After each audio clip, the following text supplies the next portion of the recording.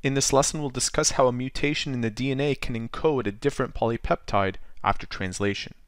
The question reads, an mRNA has the sequence of codons shown underneath. If a point mutation in the DNA changes the mRNA codon of AGA to GGA, how is the amino acid sequence affected in the resulting protein?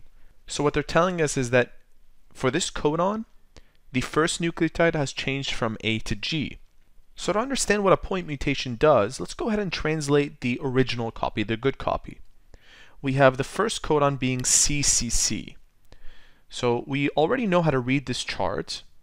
C, C, and then we look within this, it turns out to be proline. So proline is our first amino acid in this polypeptide.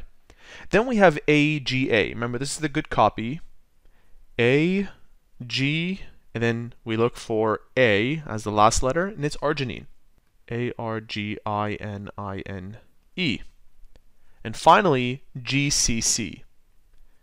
G, C, and we look in this block, it turns out to be alanine.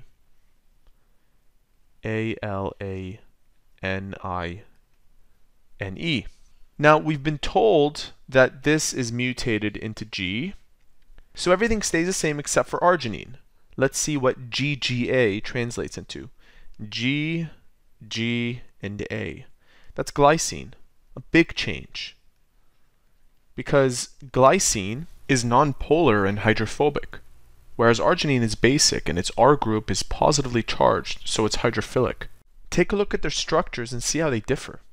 When you're going from a basic amino acid like arginine and replacing it with a nonpolar amino acid, that will change the overall shape of the protein, which leads us to our next question: how might the protein made from this mRNA be affected by this mutation? Because the point mutation replaces a polar basic amino acid with a nonpolar neutral amino acid, the tertiary structure will be altered, and it won't be altered slightly, but a lot. Because when you have a polar amino acid, it actually holds the protein differently than if it were one of the most basic ones, being glycine. So expect the protein or the end product to be less effective or even non-functional in this case.